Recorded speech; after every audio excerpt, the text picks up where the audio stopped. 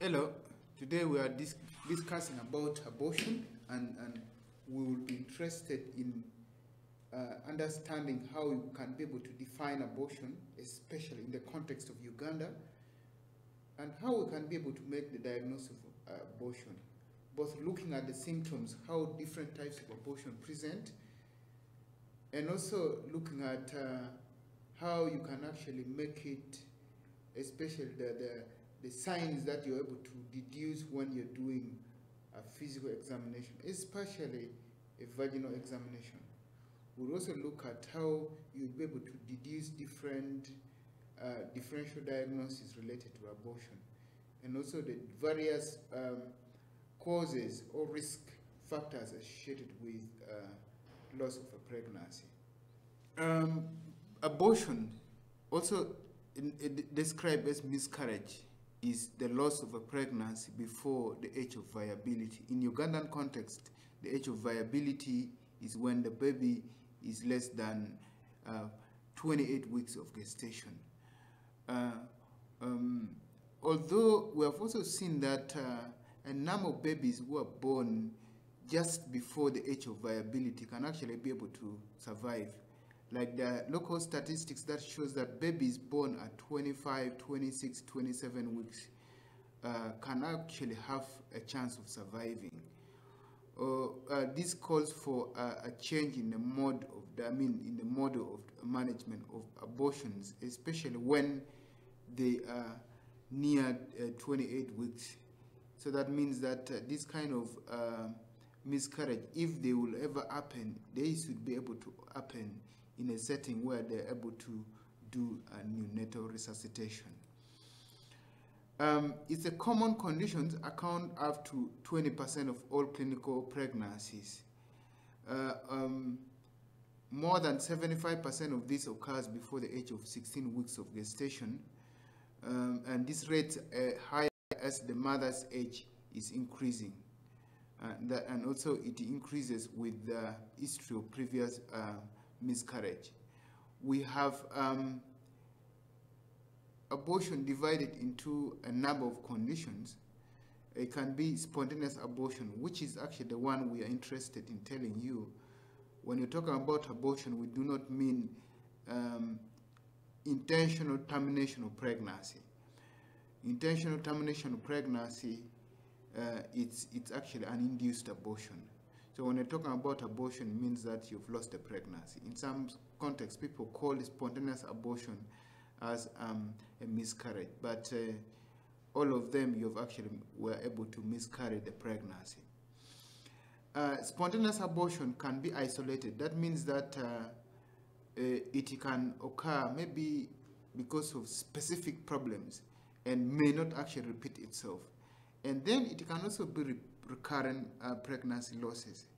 That we'll actually briefly look at it at the end of this presentation. Induced abortion, on the other hand, can be because of medical termination of pregnancy. Maybe if a mother has a condition that is making, if we continue with the pregnancy, we're going to end up into a problem. We can be able to discuss that on case-by-case basis. But there's also others that are called illegal. That means that people do this for reasons that are not prescribed or reasons that the law does not allow, especially in the context of Uganda. What causes abortion? It could be because of fetal factors. It could be because of maternal factors. The fetal factors may be because of the genetic issues. So if there is a problem with the gene of the baby, of the fetus that is being formed, there's a high chance that a mother is able to lose that pregnancy.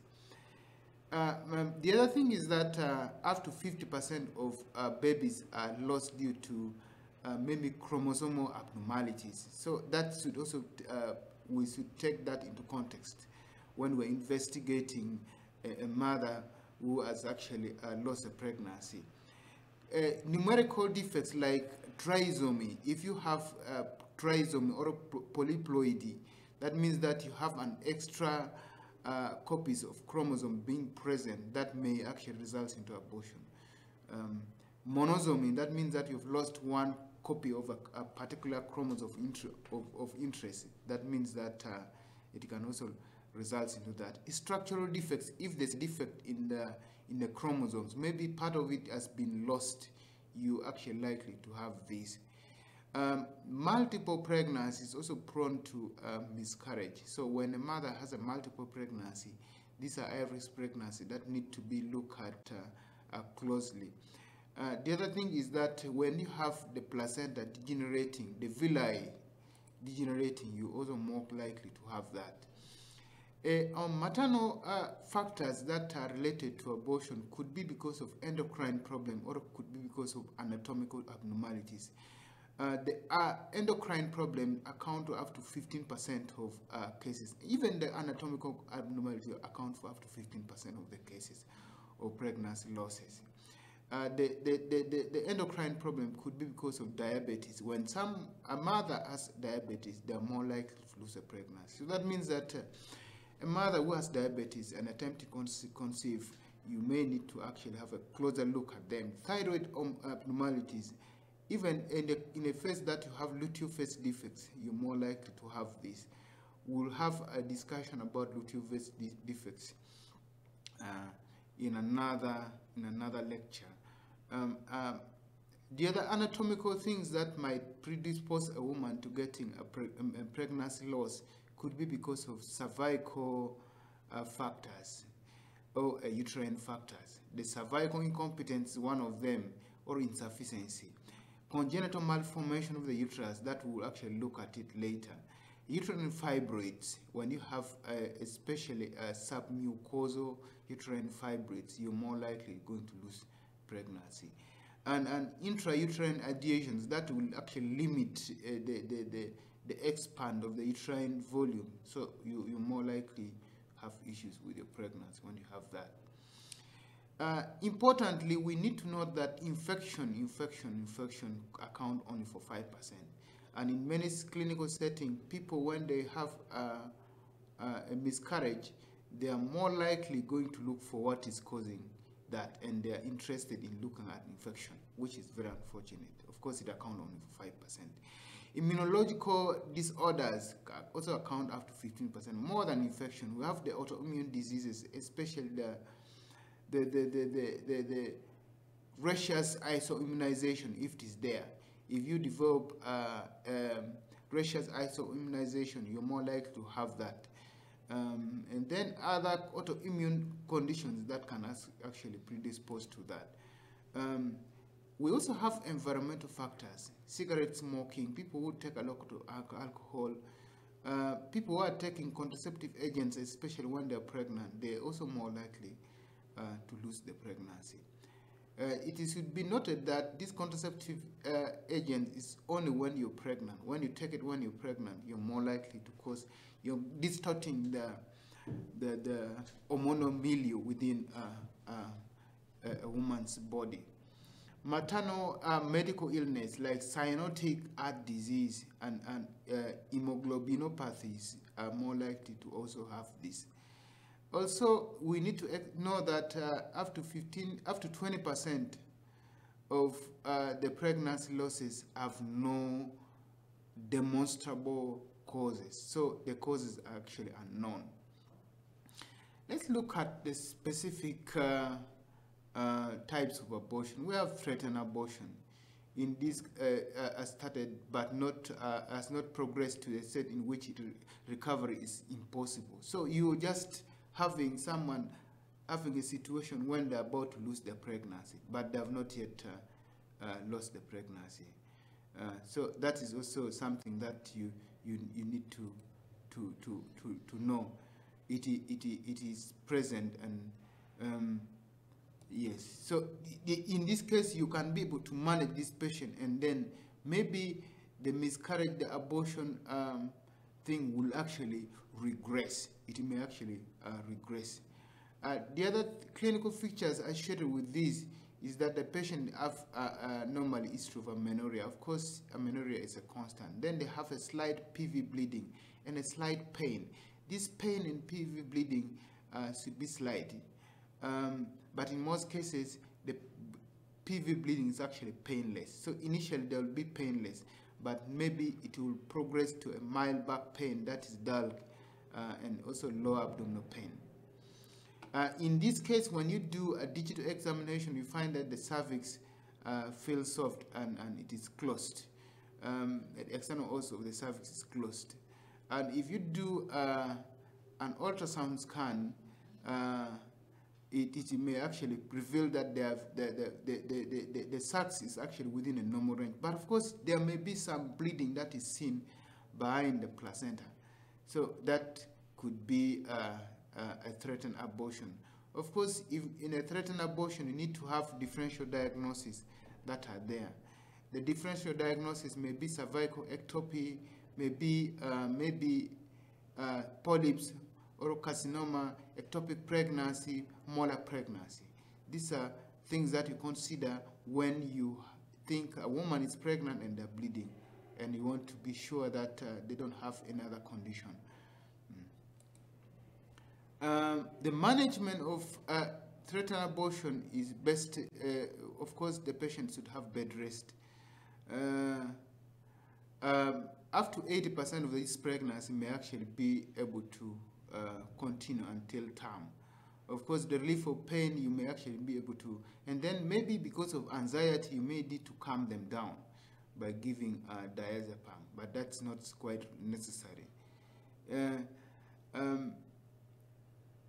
Of course, the other thing is that if the pregnancy, if you see already a live birth, a live fetus, I mean, not a live birth, a live fetus, the chance of carrying it on is 95%, and which is actually pretty good. Let's look at inevitable abortion. In this case, changes have progressed so much that pregnancy it is not possible for the pregnancy to continue. That means that you may not avoid this kind of pregnancy loss anymore. Clinically, these patients have features of threatened miscarriage, which initially was present, with increasing vaginal bleeding and aggravation of pain. So the pain becomes more and more. That means that the uterus starts contracting to expel the product of conception. Sometimes these features may not develop typically with threatened abortion. It will progress so fast that it is hard to even help out. If you do an internal examination, a vaginal examination reveals that the cervix already dilated with the product already in the cervical os. So when you have that, if you see this picture, it shows a threatened abortion. That means that the implantation site is already detached. There's complete detachment. Whether you do what, you may not be able to re-implant this. So that means the only thing is you help the mother to avoid bleeding. The management is aimed at accelerating the process of expulsion. That means that you don't need to expect much apart from completing the process. And also maintain strict asepsis so that the mother does not get pregnancy. It's important that you need to take this seriously. Sometimes you would want nature to take its course, but it might be predisposing a mother to something else. If a mother is, if the pregnancy is below 12 weeks, you may consider suction evacuation with MVA. But if it is 12 weeks and more, maybe you consider a forceps evacuation or oxytocin infusion. Oxytocin is less likely going to work because the receptors are not yet present at these times. Of course, IV fluid, you may need to consider that. If the bleeding is much, you may need to consider blood transfusion, among others. Antibiotics, you may need to consider. Incomplete abortion, the process has already taken place, but the products has not completely been expelled, and part of it is left inside. It could be the placenta, it could be the membranes, it could even be the fetal part still being left inside, and that's what we call incomplete abortion. In incomplete abortion, typically it presents with history of fleshy mass per vagina, so that these women will tell you that yes, they have lost some product of conception. The pain may continue, and then the bleeding may actually continue. If you do an examination, it reveals that a uterus is smaller than the period of amenorrhea. If the woman is probably about 14, 15 weeks of amenorrhea, and then when you do a vaginal examination, you find that it has actually reduced, it's less than that. The internal os of the cervix may still be open because the product is still within the uterine cavity, and there may be still bleeding that you'll be able to see coming through. On examination, you may actually find that if you were able to recollect the product of conception that has been expelled, you'll actually find that it is incomplete. The problem with this is that the retained product may cause bleeding, sepsis, or placental polyps. So it's important that we remove it. We actually do evacuation. And that's how it appears on the picture. The management, of course, is evacuation. Early abortion, dilatation, and evacuation under anesthesia is very important. Sometimes, with the time, the cervix will get closed, so you may need still dilate and then evacuate. For late abortion, that's more than 12 weeks, you may need to do it under general anesthesia, and then you use ovum forceps and other blunt curettes to actually get this product of conception out. So you may need to consider giving prophylactic antibiotics. You need to consider medical management with misoprostol, and then these are things that you need to do. When the product conceptions are completely expelled from the uterus, it is called a complete abortion. So a complete abortion is when everything has already gotten out. Then that is it. And then the picture is that there is subsidence in the abdominal pain. As soon as she expels everything, the pain will reduce, and even the bleeding will actually reduce. The size of the uterus may actually reduce. The cervix will be closing up, and then the bleeding is actually very minimal. It's just almost menstrual-like. If you do an ultrasound scan, you find that the endometrium is already empty. A missed abortion is when the fetus is dead and retained passively inside the uterus for a varied amount of time. When it is diagnosed normally when the fetus with a crown round length of 5 millimeters without a fetal heart. So sometimes this, when it is too early, we call them a blighted ovum. But a missed abortion is when the fetus died inside, but it's still retained. And the clinical features of missed abortion are very key, very clear here. You realize that the signs of pregnancy will start disappearing. If a woman was vomiting, this vomiting will start disappearing. If they have tender breasts, it will start disappearing. If they have breast engorgement, it will start going down. The uterine size become also smaller and smaller, and then the cervix feel firm with closed internal os. So when you do an internal examination, you'll be able to have that. If you look at the fetal heart, you will not be able to see that. And with the time, if it takes long, really long, the immunological test for pregnancy may actually be negative. So if you test for pregnancy, it may not be seen. If you retain this product for conception, it might lead to complication of sepsis or a disseminated intravascular coagulation. A rare thing is that, though it is very rare, but it can occur for babies above, for fetus above 16 weeks of gestation. Of course, the management here is that you need to evacuate. If it is less than 12 weeks, you need to consider. There are changes that are done, and I think this you'll actually see it from the word, what is being done on missed abortion when they come. A septic abortion is when the infection has actually entered into and infected the product of conception within the uterine cavity. This is something which is gross, and it can lead to a lot of complication. And if anything, it should be avoided. Most of them come because of retained product of conception, and maybe because of also a missed abortion. So if a missed abortion is detected earlier, it should be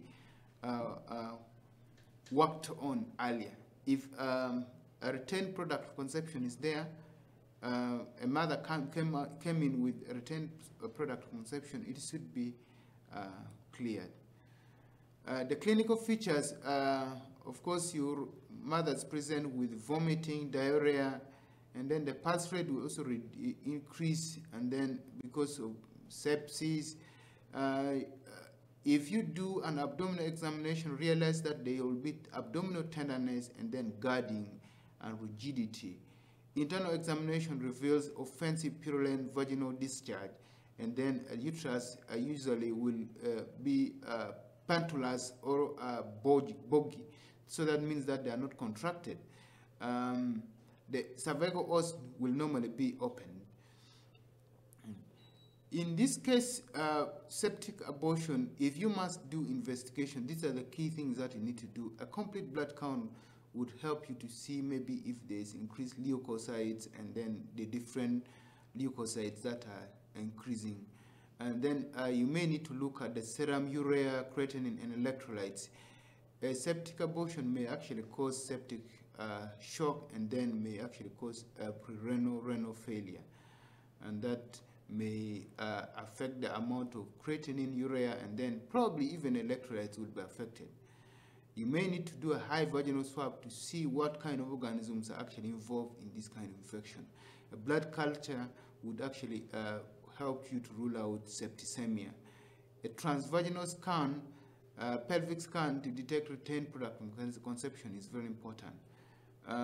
If maybe you suspect a boil injury due to the perforation related to abortion treatment, you may need to do an abdominal x-ray. Complications associated especially with abortions can be immediate complication that may be because in terms of hemorrhage, injury maybe to the uterus, adjacent structures, maybe spread infection that leads to generalized peritonitis, endotoxic shock syndrome, and especially when you get infection due to E. coli. You may also get disseminated intravascular coagulation. Acute renal failure, already talked about it, and thrombophlebitis. That means that you have a thrombus formed on the veins. All this leads to increased maternal death. So you may need to know that abortion is one of the major causes of maternal death in Uganda. Management of septic abortion, of course, you consider mild cases, you may need to consider antibiotics, and in severe cases, you may need to admit this patient and then manage them symptomatically as much as possible, as well as you're trying to do evacuation. You need to do this evacuation as soon as possible, but you do it after initiating a mother on antibiotics already.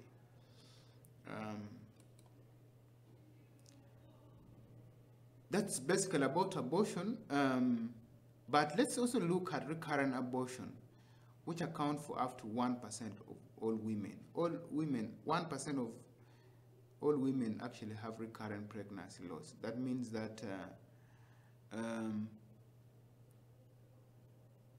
1 in 100 of them would actually have a problem with current pregnancy and may actually have losses of pregnancy as defined by recurrent pregnancy loss.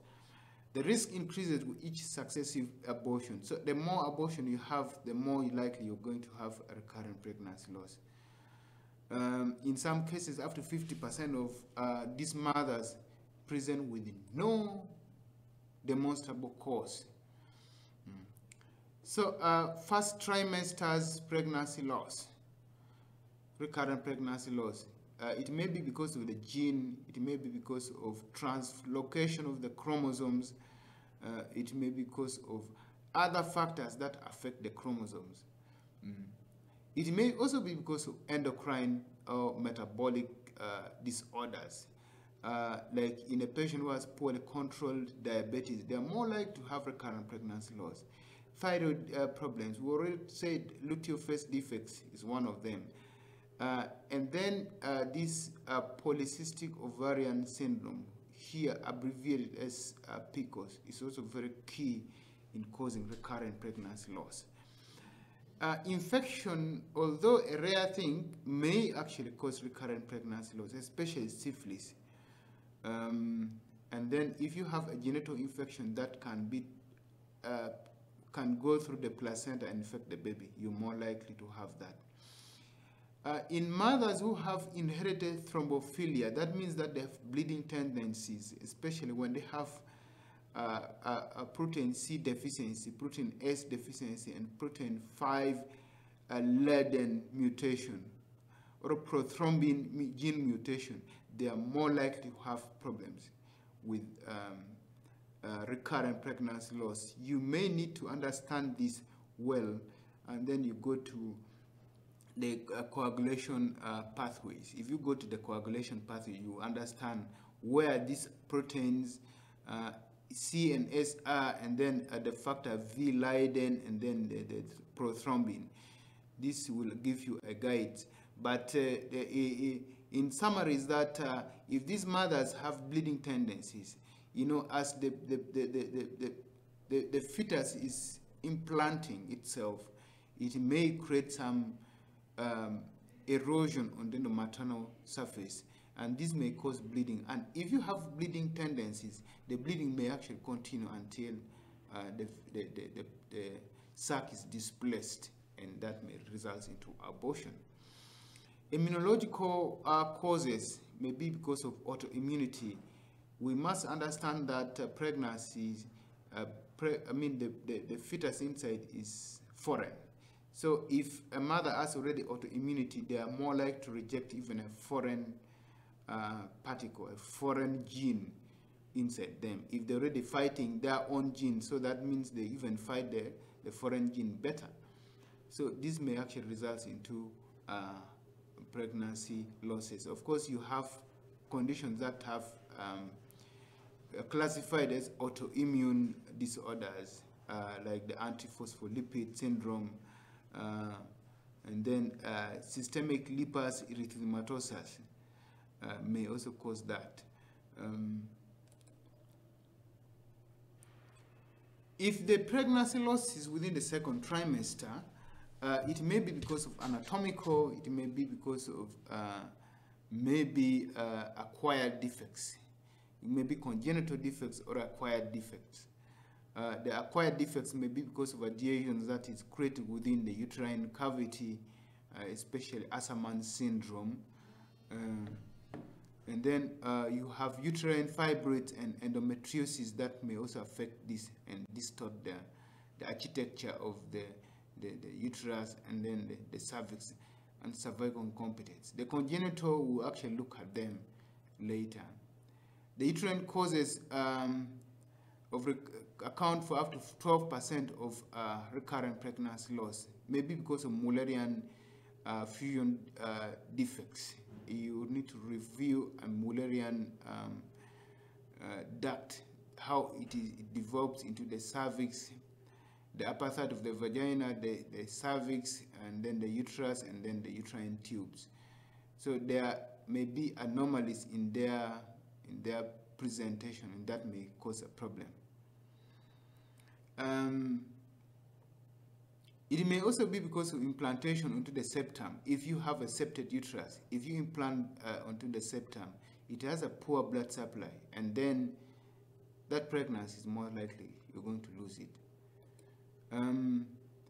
This picture shows you uterine anomalies. You see that this is a septate uterus. There's a septum that is formed between it, and then we have a double uterus. That's actually what they call uterine didelphys. Uterine didelphys, you see that there are two of them. You may also have a biconate uterus. That means it has two horns. And this one here is not only double uterus, but you see that there's also double vagina. The vaginal pouches are different. Each of the uterus has its own vaginal pouch. Cervical insufficiency or cervical incompetence normally occurs, this pregnancy losses occurs in the second trimester, or even it can cause early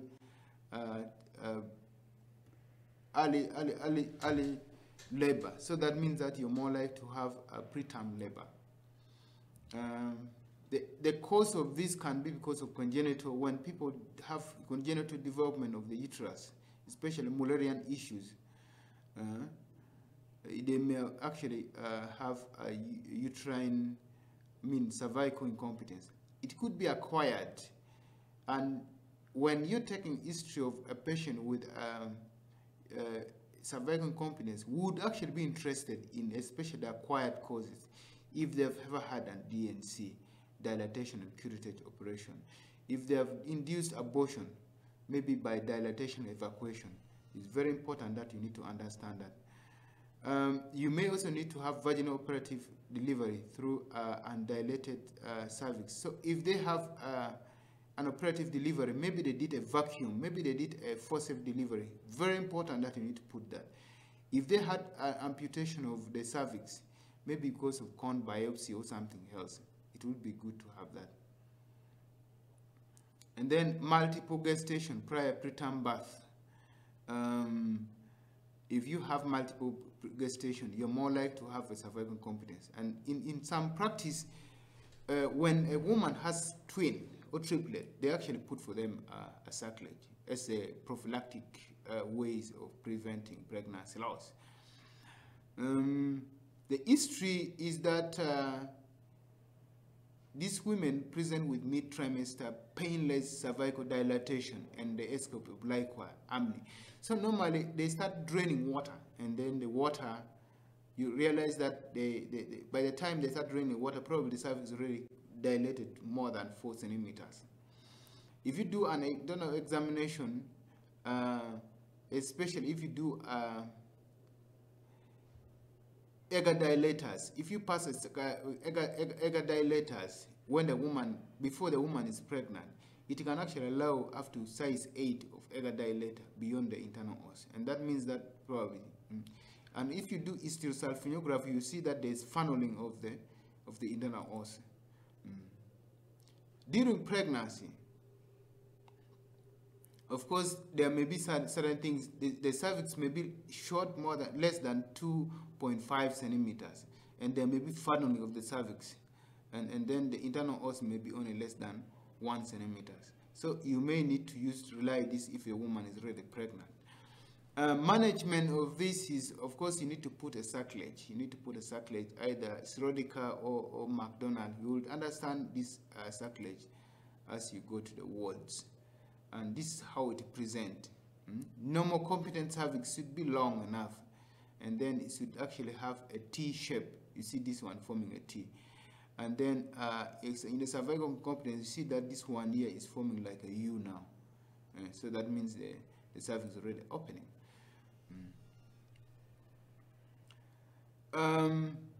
This is how you're able to restore the cervical incompetence. And these are the contraindications of cervical incompetence insertion. And then you also need to look at the type of sacrilege that you give. And then these are the type of sacrilege that you do. Not very important for you now, but it will be good for you to understand them. That is the Cervical. You have to actually dissect. In Cervical, you have to dissect the cervix and bury the sutures below the cervical mucosa or the cervical skin.